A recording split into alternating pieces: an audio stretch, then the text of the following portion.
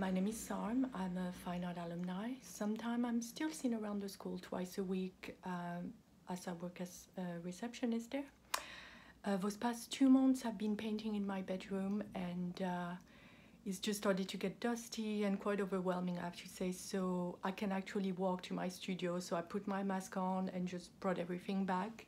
Here's a little overview of what I've been doing, few experiments. Yeah. You're gonna hear the train soon. My studio's right next to the train. And I'm kind of obsessed with this little figure that, oh, I don't know if you can see with the reflection. It's inspired by this Greek goddess. And yeah, I'm just having fun with it. And here's my little setup here.